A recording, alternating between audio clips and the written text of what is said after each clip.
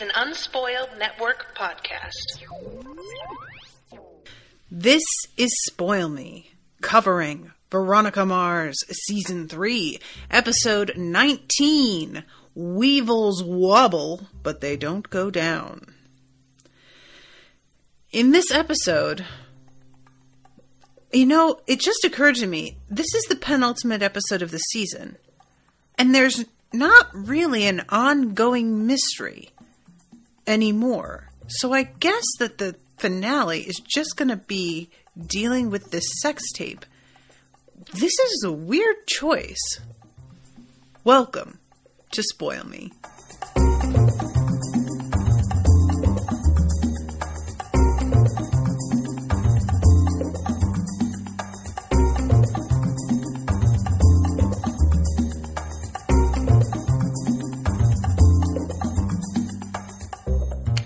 Welcome to the show, everyone. I am Natasha. Thank you very much to Arielle for commissioning this episode. Hey, Arielle, if you're out there, what's up?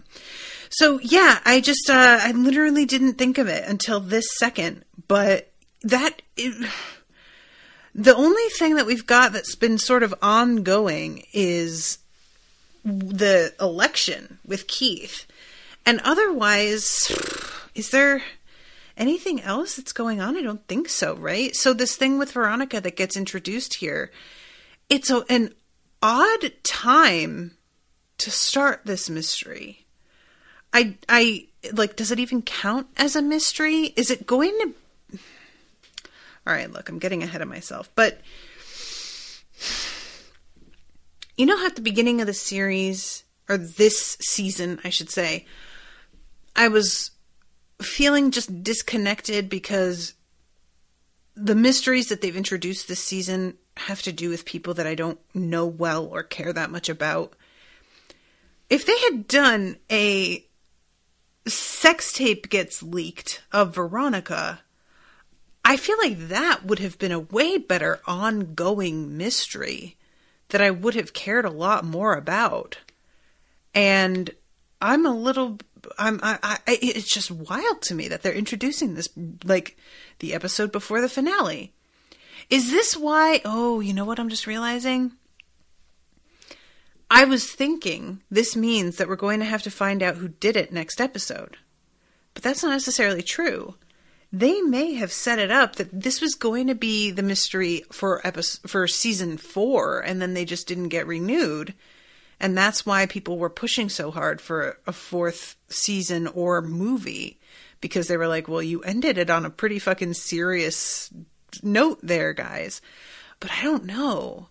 I'm really curious, though, because this just didn't feel like a penultimate episode for me, I didn't realize that it even was one until I went onto the menu to find it again so that I could put it on before recording. And then I was like, oh, right. Wow. Usually with this show, especially a penultimate episode, it's you're beginning to see major pieces of the mystery fall into place. And you're either realizing exactly who the murderer is. And I say murderer because that's what it has been up until this season. And usually the final episode is dealing with how to catch them because they're about to do some other fucked up shit right before, to cover their tracks or stop somebody or whatever. So this episode felt really laissez-faire considering what the other seasons of this show have been like. And yeah, thus it just didn't feel like it fell into the pattern at all for me. That said, I actually did really like the episode in and of itself. It's just because of what I'm used to with the arcs that this show normally does. It feels really odd. Tori says, I forgot this is when the tape happens. Yeah, one more episode to go. I don't... If it is that things got started here and then everybody got angry that the show was canceled, I would completely understand that. And honestly, a part of me sort of hopes that's what it is, because if they decided to introduce this now and then just have the finale be, oh yeah, we figured out who it was, that's weird. That's a weird thing to do. But I don't know. So let's back up. This episode is called Weevils, Wobble, but they don't go down. Obviously, seeing the title, I knew it was going to be a Weevil-centric episode. The thing that's so funny with Weevil is that we keep having these moments of him being targeted and Veronica consistently doubting his innocence. And it's just really frustrating to watch from the outside because, look, it's not like Weevil hasn't done shitty things. The whole previously on Veronica Mars makes sure to point out to us the things that Weevil has done that are outright murderous or at the very least really shady and definitely illegal. For me, illegal is, well, whatever, but shady, that's different. And I think that what they were trying to do was maybe paint a little bit of uncertainty in there. I personally really thought for sure, and I don't apologize for this at all, I really thought for sure that the plot was going to wind up being the school didn't want to pay him his workman's comp and they framed him to get him fired so they wouldn't have to pay the workman's comp, which honestly doesn't even feel that far-fetched to me, because if you have ever worked a job that didn't want to pay out on workman's comp, you know exactly the extraordinary lengths that places will go to avoid paying out. And it's just excruciating. I went through a lot of this episode thinking for sure it was going to turn out that the school itself was behind this, and that they had made some deal with the students somehow to get credit or I don't know what in exchange for pointing a finger at him. It was a bit over the top, but I wasn't even going to be that mad about it, because I feel like when the show does storylines like this is what it does best. You know, when they're trying to do social commentary on sort of greater worldwide issues, it's best to keep it concentrated with characters that we know. And so dealing with the race issue and the class issue and just overall the privilege issue, I think when you have Weevil as a character, he's an easy one to go to pretty repeatedly and have there be issues.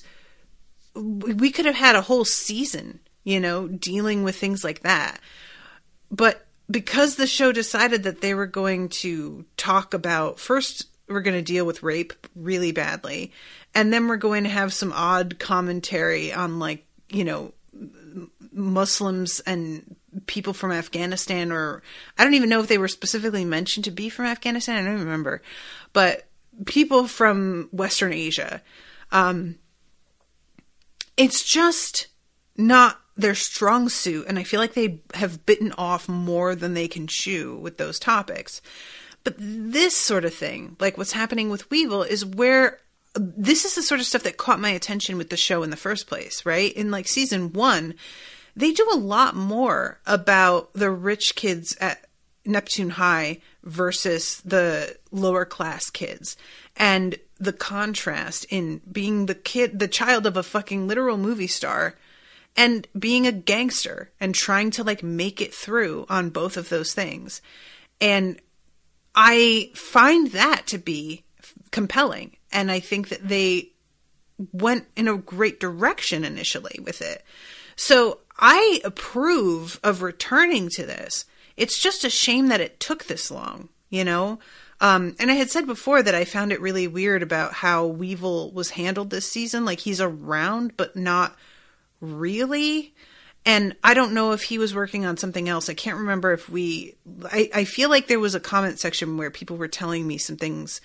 I don't know if he had health issues or what was going on, but Weevil could have been the vehicle for bringing in another character like himself, or who was similarly from an oppressed group, but maybe not necessarily the exact same makeup as him. Maybe he's not Hispanic, or maybe he's not a gangster, but he has some sort of other struggle.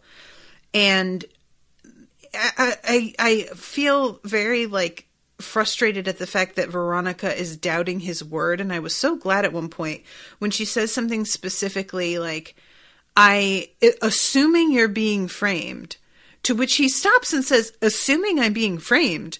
Okay, if we're not assuming that, then what we're assuming is that I committed the crime and then hired you to investigate myself, which sounds really fucking stupid. So maybe just assume I'm being framed. How about that? And I was just so relieved that he put it in such bald terms, because I genuinely was like, Veronica, why would he ask you to step in on this? I mean, the times where Weevil has been involved in setting up a murder, stealing money, he has not denied it.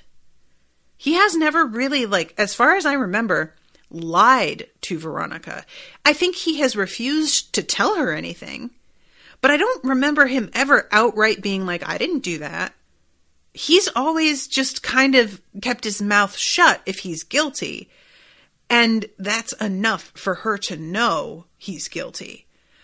But this whole sense of mistrust that she has here, and being like, oh, she comes in when he calls her, when he's still in the cell, and she walks in and she's just like, oh, wow, really? So you didn't do this and people just decided to frame you for no reason? I was just like, what is with your attitude, girl? Why are you like this?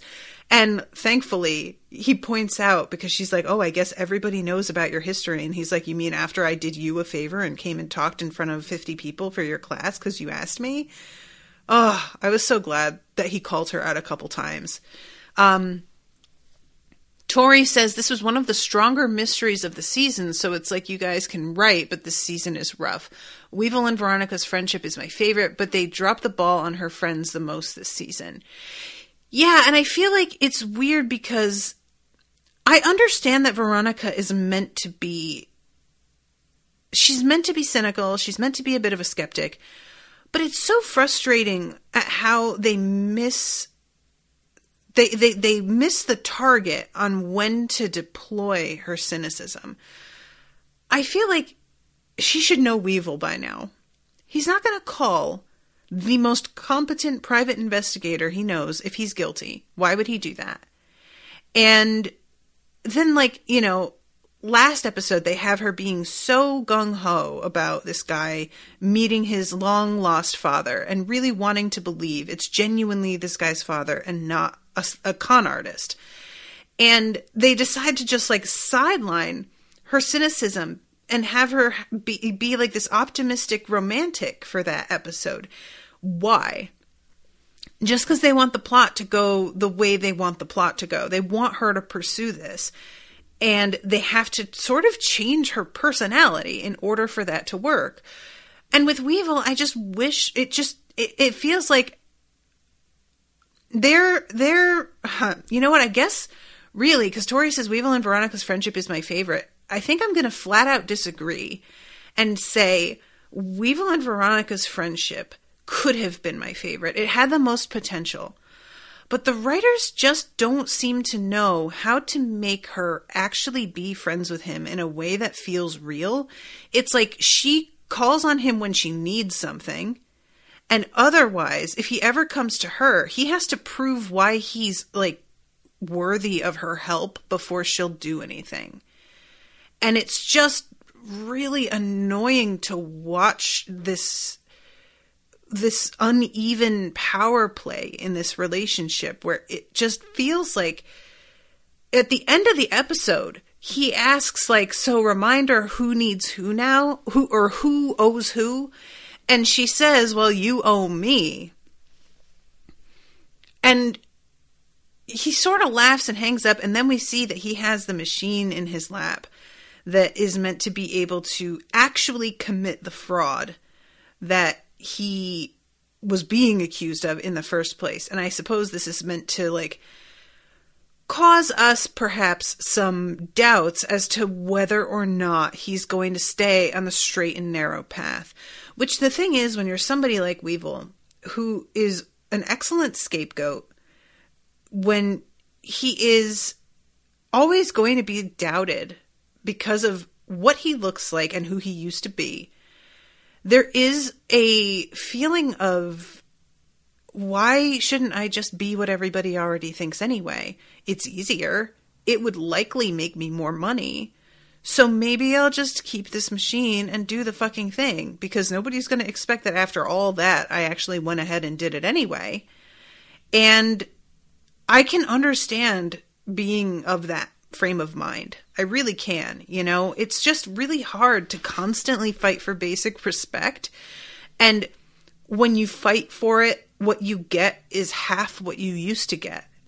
And the respect that you get is not even the kind that matters to you necessarily, you know? He used to get the respect of a gang, a group of people who he saw as peers who had his back. And now he gets like the diluted respect of white people who are probably real patronizing with it most of the time. And he's getting, I'm guessing, minimum or barely above minimum wage. You know, turning back to a life of crime, I'm not mad at him for feeling like he wants to do that. And if the life of crime involves defrauding a college that's likely defrauding most of its students, I'm not mad at that either. It's really hard for me these days to give much of a shit about certain types of crime. You know, if you're just hurting a massive company, and like colleges are fucking for profit, most of them, I really can't work myself up into being particularly upset about it. So anyway, the whole thing with this, like, because it starts off, it's sort of, like I said, it was surprising because I really thought what it was going to be was that Weevil was going to be set up by the university because they don't want to pay out the workman's comp claim. And I can't even remember what it was that he was doing, but obviously he injured himself, and the guy who's behind the desk is trying to frame it that maybe he was playing basketball on his lunch break, and that's when he hurt himself, and he's just trying to get a payout from his job. This is one of those, you guys, I have been in this position, not personally, but I have had my father trying to get a payout on workman's comp. I have personally been injured on a job and didn't file for workman's comp because it just seemed like more of a headache than it was actually worth. And I think about that all the time and wish that I had just done it anyway, but they really do. They know how to grind you down and make you feel like it's more trouble than it's worth. And if you don't have certain resources, it genuinely is more trouble than it's worth sometimes. So yeah, he was moving a busted washing machine across campus, and that's when he did it. And this dude says here, you did some time in prison last year. And I really appreciated Weevil. So did Martha Stewart. Does that mean I don't get my benefits? No, it just means, how shall I put this? A lot of people look at a thriving private institution like Hearst and they see deep pockets. You know, like, ew. And they see deep pockets. I mean, you have deep pockets. I'm not, like, just the kind, it's just so gross, the whole thing. And guys, really, I over the years, I never really cared about the whole idea of, like, benefits fraud for your average person. The idea of, oh, people are misusing SNAP or WIC welfare benefits. People are misusing unemployment, yada, yada, yada. I always have just been like, well, you know, not that many people. It's not a big deal. And I have just come so far left over the past few years that now I'm just like, oh, are they? Good. This world is a sham. Capitalism is killing people right and left, destroying human lives. I don't care if people are conning the system. Good. I hope more people do it because the system's already stacked against us, and that's literally one of the only means we have of fighting back against it. I wish they'd teach me their secrets so that I could con the system, because good for them. Genuinely. I just don't care. And it's just, I just don't. So this whole thing got me so irate right out of the gate. And this is like the first, he says that it's going to take a month for the decision. What am I supposed to do until then? Hop around on one leg? And he says, just do your best. And the thing is, likely a workman's comp is going to only pay for coverage for medical bills for the exact injury that you sustained. But if there is ongoing complications that arise because you weren't treated, because you couldn't afford it, they're not going to help with that. Or you have to prove that those complications are due to the original injury, which can be hard to do. And it's just, it's all a scam. I'm so tired, you guys. I really am. And it's not even me dealing with this shit, really. So we have also a conversation between Veronica and Mac as they are waiting in line to pay for frozen yogurt. There's this moment. They're waiting to pay, and we see this girl get taken out of line. And as it turns out, this is one of the first people who gets caught for having a fake university credit card. And I say credit university funds card. Max says, "What's with the food police?" And Veronica says, "She has the right to remain famished." And Mac looks at her and laughs in this way that's just oh my God, really? I like to imagine, because this script is full of lines that are a little too cute. I feel like for me, that's one of the major complaints I have about the dialogue in this show, is that people are a little bit too quick and quippy to be believable sometimes. I like to imagine that line was written with complete sincerity and that she was supposed to deliver it with a bit of a cool guy attitude, and that nobody could take the line fucking seriously. And they finally were just all right, you know what? Just make it into a joke. Make the joke how bad that joke is. I stand by that. There is a woman, and I'm going to go find her name right now so that I can tell all of you guys, so that you all can enjoy the whole thing along with me. There is a woman on TikTok who, let's see, Selena Spooky Boo. Celina Spooky Boo. Boo. And her whole TikTok is her putting her phone camera somewhere, waiting for her husband to come into the room. And then she tells him a really punny joke. And he looks so exasperated, and she laughs so hard that oftentimes she winds up making this weird choking sound. And that's the whole TikTok, is just her telling him these jokes. And I swear to God, the jokes are so bad, but her reaction and her delight at the look on his face is so genuine. And at first I was is this staged? Because how does he not see her phone camera sitting there? I don't think they are. Based on his reaction, he seems genuinely disgusted a couple times. And it's just oh my God. You imagine that, one more of these and he's just going to be I want a divorce. And this just gave me those vibes really strong. So Selena Spooky Boo, to all of you who are interested in amazing jokes that are, just to give you a little taste of one. My first arrival on her TikTok was her standing at the kitchen stove, boiling a pot of water, and she's just stirring this boiling water.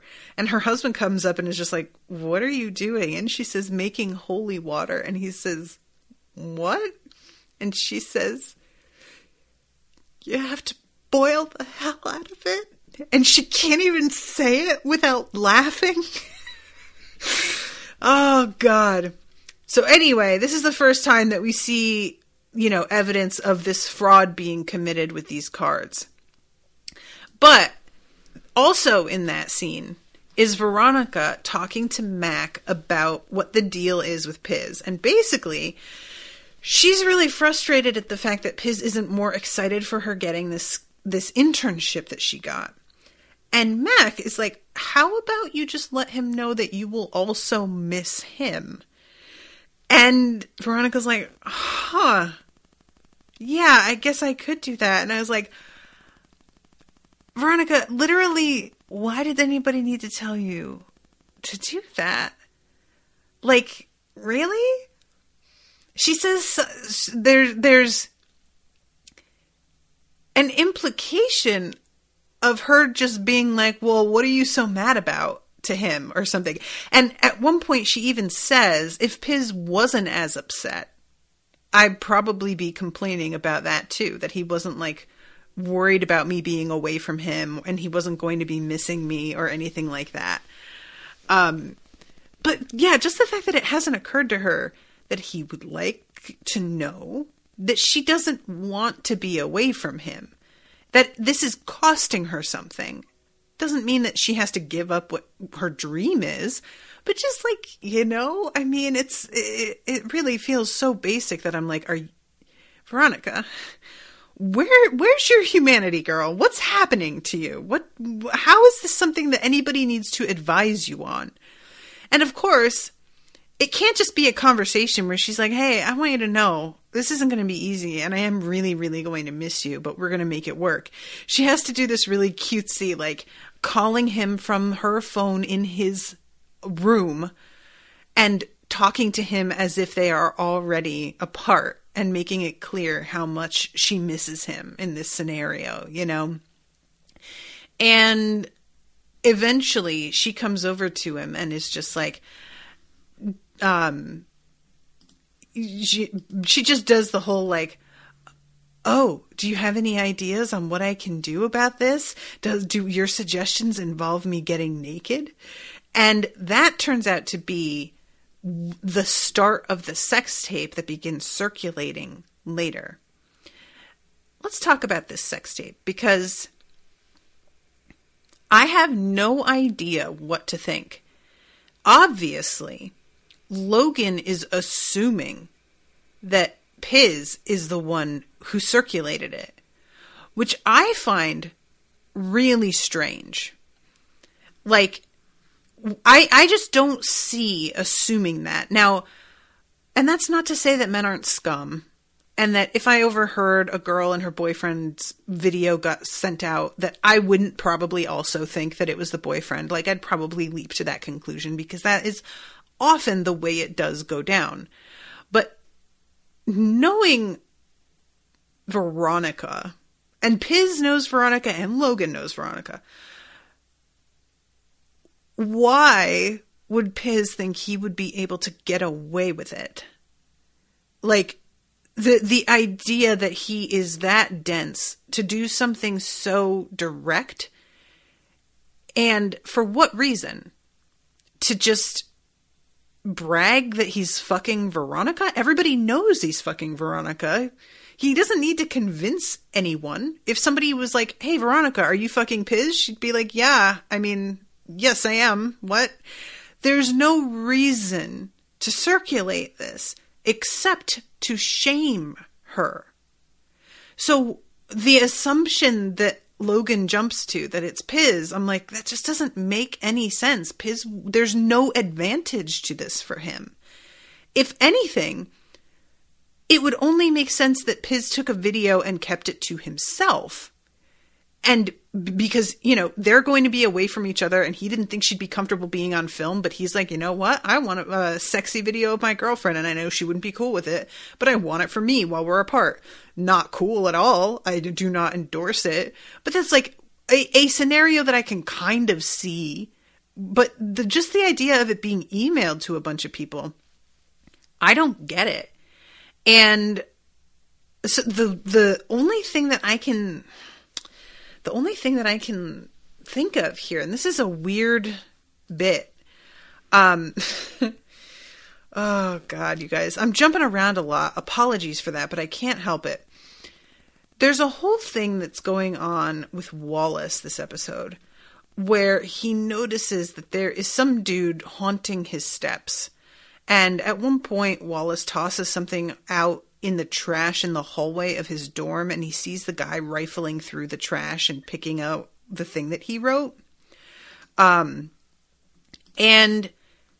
he talks to Veronica about it, and she says something like, well, you know what you should do is basically make a honey trap, a honey pot, and write something that he wouldn't be able to resist and leave it for him. And then what he does is, because it's in the library, he doubles back to that guy's desk and finds a file. And it's got his schedule in it. Photo 1, Wallace has a meeting with, and it's all these photos of him around campus and what he has been doing. And then we see his game scores, and it says per game and then advanced.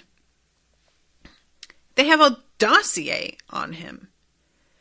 So he turns around and there's this dude standing right there. And Wallace starts to be like, I don't know what you... And he goes, shh. Are you familiar with the castle? Wallace Fennell, I've been authorized to inform you that you've been tapped for admission. If you tell anyone, your invitation will be rescinded and there will be consequences. Do you accept? What is this? Have we heard about the castle? Is this something that we know about at all, you guys?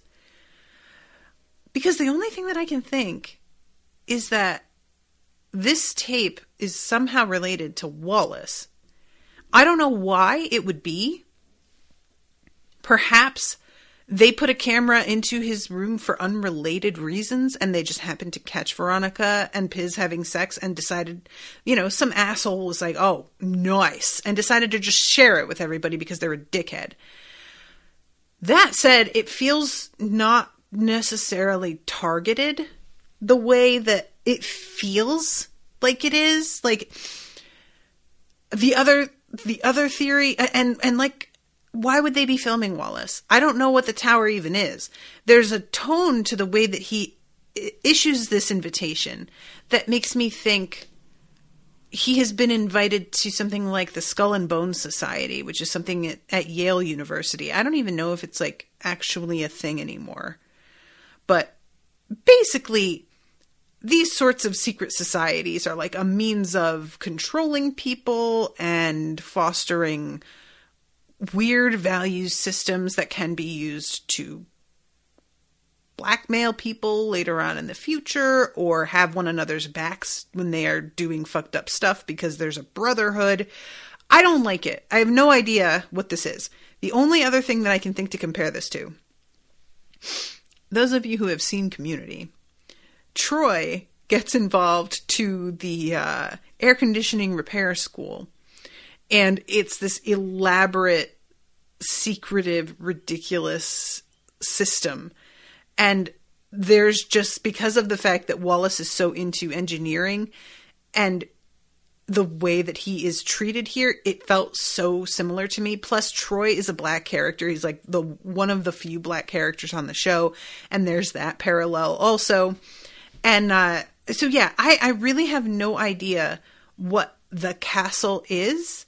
If that's like the crew that's involved in the fraud. I don't think so. I didn't see this guy amongst them. Did I? I don't think so. It's just a weird thing that I can't imagine what anybody gets out of circulating this video. It just feels like casual cruelty or shaming by somebody who feels a little bit personally. Maybe the kids who were involved in the fraud did this to get back at her somehow. Tori says, yeah, I think it was more them throwing ideas at the wall, like, hey, elite schools have these clubs. Maybe. I'm just trying to think, like, because that's the only thing that gets introduced here other than the sex tape, that it's a weird time to be introducing this. The timing of both of them lining up makes me feel like they have to have something to do with one another, but that's not necessarily true. It just feels that way. And the only other person I could see is Vinny. And frankly, I don't know that this would benefit Vinny that much, but I also don't know what he wouldn't be willing to stoop to. Because what happens this episode, at one point, Piz asks if he can, excuse me, my throat. He asks if he can interview Keith on the air because he's going to be interviewing Vinny, and he feels like, I just want to give you an opportunity to express your side of things. And Keith accepts the invitation, but he doesn't really think about he doesn't think about how Vinny is willing to pander and how Vinny is just like a much less mature human being overall. And so most of the interview is people being like, Mr. Mars, I have 2 questions for you. 1, why do you suck so hard? And 2, how does it feel to suck so hard? Which I can't lie, you guys, I laugh pretty hard at that. Like, it's just such a stupid thing, but it does feel fucking accurate to the experience of being in college sometimes. It's just it's just such a waste of everybody's time, including the person asking the question, that you're just like, what do you do? Go get a job. Stop it. However, as much as I know, because the whole thing is like, they're mad at the fact that Keith is cracking down on underage drinking. And the way that Vinny thinks he can pander is to promise that that won't be a concern to him, because he's going to be focused on real crime, like murder and terrorism, he even says at one point, which I thought was just so good. And in the moment, it seems like the crowd is really eating it up. You know, like he says this, and the reminder that the way, for some reason, and I don't know if this is common, I imagine that Carnegie Mellon had a radio station, but I don't remember anything about it, I have to say. But Piz's recording studio has an open window into the cafeteria so that people can watch them talking, which is a kind of a wild setup. It's the sort of thing that every time I see it in the show, I can't decide if I would love or hate it. I feel like on the one hand, it would be kind of fun to be sort of on stage in a way while you're on the radio. So it feels like there's a little bit more pressure. It's sort of like the difference between me recording when I'm in my office with like just on the phone versus being on camera like I am right now. When I'm on camera, there's a different energy, you know? And so sometimes you need that. You need something that'll like force you to perform more and brighten your energy. So on that side of things, I'm kind of like, I see the advantage. On the other side, especially at a college, I feel like there's no way to avoid people who are going to try and fuck with you while you're on the air, and maybe like write crazy shit and like hold it up against the glass, or just do things to distract you. And I think that temptation would just be irresistible to that particular age group. And I know for myself, I'm actually pretty good at ignoring distractions to a point. But if you're with somebody who isn't used to that sort of thing, it can be really tough because they're constantly getting their attention diverted. Anyway, there are people standing right outside watching. And when Vinny gives his answer about how he definitely won't, like, the only time that I'll worry about bars is after I've already dealt with all of the murder and the terrorism. And then I'll definitely go to those bars. And then there's a pause and he says, for a cold one. And then all the people out there begin to cheer. And you can see Keith just being like, my God. And I don't blame you, Keith. Like, you're not wrong. But the whole vibe is meant to be, oh, Vinny really like figured out a way around Keith's stead good guy attitude and is going to get more votes. But I maintain that you could take that soundbite of Vinny being like, I don't give a shit about underage drinking, and you could play that and it would really fuck him up in other demographics. And how many of these college students actually show up to the polls to vote for sheriff? I have to assume Vinny fucked up on this. If we're going to treat this election as if it's anything like real life, Vinny's handling of this would be no good. And especially this day and age, I feel like you could get away with this sort of thing before the internet, before it was so easy to get a recording of the interview and isolate that soundbite. You could probably get away with that. But nowadays, anything you say anywhere, you have to imagine somebody's going to be manipulating that. Somebody's going to be doing something with it. So yeah, Vinny, maybe in like 1990, this tactic would work, but nowadays I don't see it. That said, I don't know how the show is going to handle it, because the show isn't super like realistic in a lot of the ways that it depicts like the politics or the involvement of a community and things.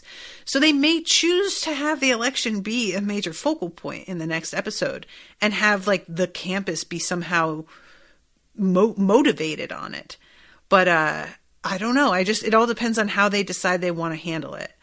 And I appreciated that Keith's like sort of his arrests or his citations, I think is what Vinny calls them, and Veronica's arrests get brought up, because as much as like I want Keith to win, and I think he's obviously the guy for the job, not fucking Vinny, I also do think that we need to acknowledge how many illegal things the two of them have definitely done, and that they have really towed the line. And in every case, I have felt that they were justified because I am the viewer and I'm on their side. But Vinny knows about all of it, and there's no way he's not bringing that shit up. You got to, right? Like, so yeah. Anyway, I just really personally was a fan of the mudslinging during the interview. I was here for it.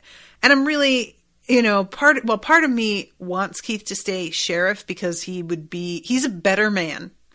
He's better for the job. The whole idea that Vinny is willing to like allow robberies in order to win an election just proves that he's a bad man who should not get this job. That said, I will miss the days where Keith was free to do whatever the fuck he wanted because he was an independent agent and he just, needed to get a particular job done for a certain client.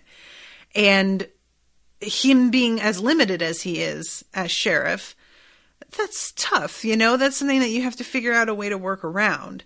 And I do have sort of mixed feelings on that. And I certainly think if we were going to have gotten a fourth season, which I know we do eventually, but there's a time jump, so it's going to be different. But if we were to get a fourth season and Vinny was going to be the sheriff for that season, that would be hilarious to watch. I mean, you could do so much with the plot line of Vinny as sheriff. And I would be extremely interested to see how that would play out. And especially if we paired up Vinny's now sheriff with an ongoing mystery of the leaked sex tape with Veronica Mars, there's a lot of ground there that I feel like could be pretty fertile. But, again, I do want Keith to win. I just think that if we want an entertainment factor, Vinny is the entertainment factor. The advantage in entertainment of Keith winning is more that now he's going to have to actually want to rein Veronica in. In the past, when she's done illegal shit, he's been like worried for her, but he's always just been a bit complacent about it because he knows it goes with the jobs that she does, and he trusts that she can manage herself to a point. Now he'll be put in the position of it looking like he's covering for her, and that could be damaging to him and, you know, potentially for her as well. So that is something that I could see them being like, well, we could go down that road. It's less exciting and fun, though. There's less, like, what's the word I want? Potential for comedy in that scenario than there is than if Vinny became sheriff. Could Vinny potentially be a deputy? Is that possible? Does he pick who his deputy is? I don't know how that works. I only learned a few years ago that you vote on a sheriff at all. I always thought that being a sheriff was like being police chief, where it was sort of an internal thing and you got a promotion and eventually wound up in that position due to the force deciding that you were finally ready to take on that position. And when I found out that it's a position that gets voted on, I found that really weird. And I stand by that it's sort of a weird thing because, like, you know, there was a sort of trust that I had for the police that I obviously don't have anymore. So at the time of thinking, oh yeah, they choose who their own sheriff is going to be based on the record of how long they've been with the force and how they've done so far, there was a trust that I had, like, oh, they're doing their best and they know who's best for the job. Voting for a sheriff is more like, it feels like the fucking plebes are just going to pick their favorite dude to run shit, which just is, it feels like such a bad plan. But honestly, it's like the way we do everything else mostly, you know, we have people vote when they don't know anything about what the fuck is going on for all kinds of other positions. So I can't really I can't explain why it's worse for a sheriff than it is for a congressman or a senator, you know, or a president. I think it's just because those people feel like they fuel policy, which feels like less of an immediate threat than somebody who's on the police force. But that's not actually true. It's just, that's the sort of perception that I have. Anyway, all right, enough about that election, because we don't know what's going on there. So there's the whole thing where they're trying to figure out all of the stuff that Weevil touched in the course of the day at work, because they keep finding evidence of, like, Weevil's involvement. Tori says, honestly, both feel like the same people are deciding, the mayor or whoever can pressure within the department, and then they can support a campaign. Yeah, that's true. Yeah, that's a good point. God, our system is just a disaster, isn't it? Like, I understand what we were trying to go for, but we just really, like, this is not great. The US is too big. That's the thing. Anyway, so yeah, they found Weevil's prints all over a machine that was also in the empty locker beside his. So they keep on managing to, there's just too much stacking up against him. And there was something that was like underneath a sink that he was asked to come and work on. And she suspects that they put the machine down there so that he had to move it out of the way, and that thus was forced to touch it. And a girl comes in, and Veronica sees this girl and is like, oh my God, I love your hair. Do you mind if I take a picture of you for my stylist? And I love Weevil watching her and is just like, what is going on? And Veronica takes a picture. And it turns out what she's going for is actually the photo behind her on the wall, which is like a group of people that she winds up being able to piece together as all being involved in the same scheme. Now, the girl whose photo she takes is an actress that's familiar to me, but I couldn't place where I knew her from. If anybody wants to remind me why she looked familiar. I mean, I know that we saw her in that one episode where she asks Weevil if he like misses his life of crime. But I feel like there was another thing that we've seen her in. I don't remember, but she's so painfully thin. Like everybody on this show, obviously, especially if you're a woman, everybody is thin. But she in particular stands out as looking painfully thin on camera, which you know if you look that skinny on camera that you must be really skinny in real life. And I just couldn't figure out where else I knew her from.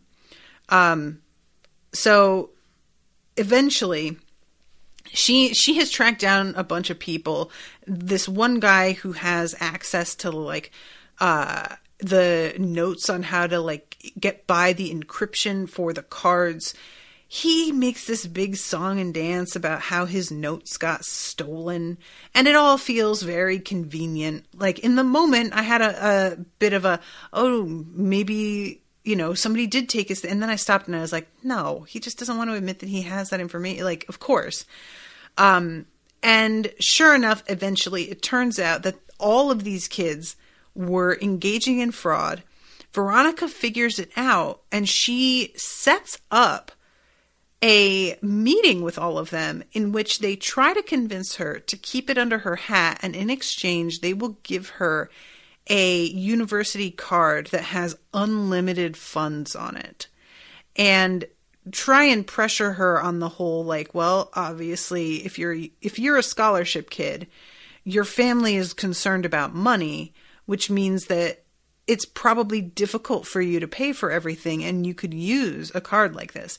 And it's just one of those amazingly tone-deaf arguments. I really appreciated that she was like, yeah, see, that is my background. And the fact that a bunch of kids from Aspen, or kids that can afford to vacation in Aspen, all teamed up to try and sink my friend, that's why it makes me so mad. These dudes really think that, like, they can just buy her off and that she'll be fine with watching Weevil go to jail for some shit that they did. Like, guys, hello, read the room. What are you talking about? That said, when I went to boarding school, I was given one of these cards at that school because we had like a sort of general store / bookstore, and I would buy snacks and stuff there. And it was astonishing how fast that money went. And I wasn't like, I have never been somebody who's wildly irresponsible with money. I have always been conscious of the fact that I'm spending, that I need to be careful. And that's not to say that I haven't made bad decisions or I haven't overspent, but I wasn't, buying ridiculous shit. And it still went so fast. And I would have to ask for refills from my parents. And I knew that it could be really hard on them. And so I understand the appeal of having a card that has unlimited money on it. And there's just, you can't, as one girl says, I can't just stop eating. What are you supposed to do? Of course, she turns out to be a con artist, but whatever. Oh, Tori says she was on Heroes and Glee. Thank you, Tori. I think it's Glee that I remember her from. So they finally, because she's like, I could either tell my dad about what the fuck you did, or you can turn yourselves in. And she winds up convincing them by pretending that she taped the whole conversation on her phone, when in fact she just taped the beginning of it on her shitty answering machine that only accepts like a 10-second message. But they hear enough of it to be fooled into thinking it's the whole conversation and that she can prove it. And that I really liked. That I thought that was pretty clever, that she like was able to bluff her way into pretending the whole thing was recorded. And she gets Weevil out, and I really wanted to know, I don't know if it's actually mentioned now that I think about it. Once she gets Weevil out, does he get to get his job back and get the workman's comp for the thing? I really want to know if that like worked out for him. I can't remember because it was sort of overshadowed by the whole thing with Piz and Logan. And yeah, Logan, when he shows up, he's like purple with rage, and he just walks right into the studio and decks Piz in the face multiple times. Like, it's quite a fight. He really goes to town.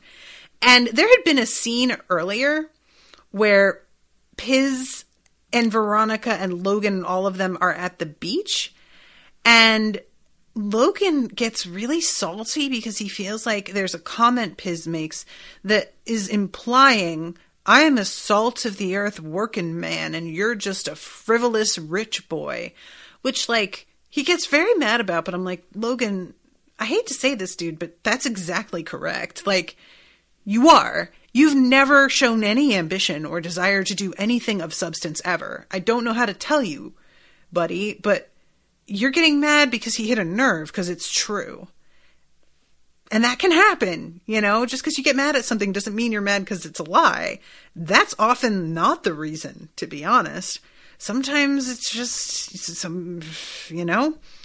But so I can't help but wonder what Piz thinks is going on here. Does he think that Logan is here flipping out of sheer jealousy because he finally realized? And knowing, I say knowing, highly suspecting that Piz is not actually behind the distribution of this video, I can't imagine what is going to happen after this attack. Like, this just looks really bad. Logan could get fucking expelled. Probably will. Attacking somebody like this, and he was like in front of witnesses. There's no way to deny this happened. You know, I bet he does get expelled. I don't know what happens to Piz. I just, it's a mess. And there's one other like subplot that I want to mention, which is the whole thing with Dick. It's a wild thing. So again, it feels so late. There's so much of this season that feels like absolute filler, like they didn't know what they were going to do. And then in this like second to last episode, they pull out some shit that I'm like, oh, well, this could be interesting. What are you doing? Why didn't you come up with this 10 episodes ago, 20 episodes ago? But Dick is really struggling with the way that he deals with his brother's death. And he asks Logan at one point, and Logan's like on the phone mid-conversation with, I'm imagining, Parker. And he just is like, hey, Logan, did you try and stop my brother jumping off that building? Like, it's a total non sequitur, and it turns out he's drunk.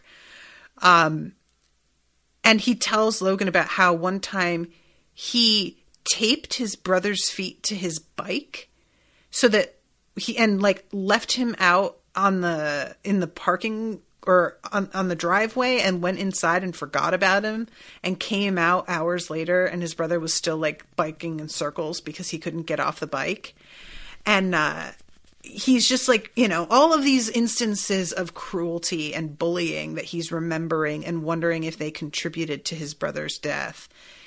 And later on, when they're on the beach, he pulls Mac aside and apologizes to her for the way that he treated her and Beaver, and is just like, look, the both of you were really smart, and I got the feeling you both thought I was really stupid, which I am. I mean, you know, I'm not as smart as you guys, and I lashed out because of that, but I treated you really shitty, and I'm sorry for it, and I also see what he saw in you, and I get it.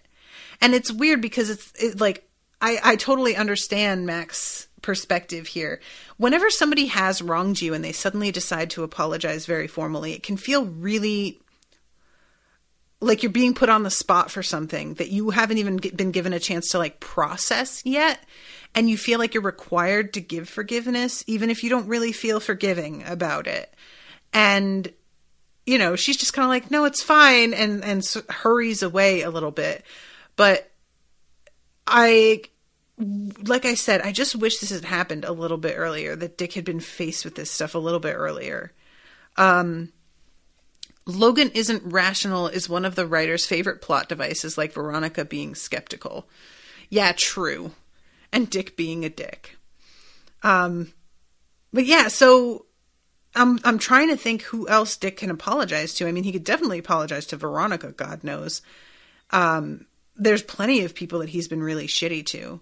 But I don't really know at this point how much I care. I just wish that this had been dealt with a little bit earlier, because it's just made me so squicky that Logan's still friends with him when he has been such a shady guy. So much time has passed that my heart has hardened, and I want to be more interested than I am by now. Do you know what I mean? Because, yeah, I feel like this could have been really good, and especially in the immediate aftermath of his brother's death. But I don't know. I'm just really curious what the finale is going to be like now, because I have no idea what they're doing. And that's, reminder, going to be a live watch Tuesday, May 4th. So, yeah, Tuesday next week. And I'm going to watch that live at 5:30 p.m. Central Time. So if you want to come and hang out and watch me watch it, please do. And then we're going to do the recording for it on the 7th, and then the movie will be on the 21st. I only have the first episode of season 4 booked on May 28th. I don't know if any others have been booked and just not entered into Crowdcast, but that's all I've got here from what I can see. So, anyway, I'm going to wrap up. Thank you again, Arielle, for commissioning this episode. Thank you to Tori for hanging out with me in the chat and giving me some info and stuff. I appreciate it. And I will be seeing you guys again soon with the finale live watch episode. Until then, toodaloo, motherfuckers.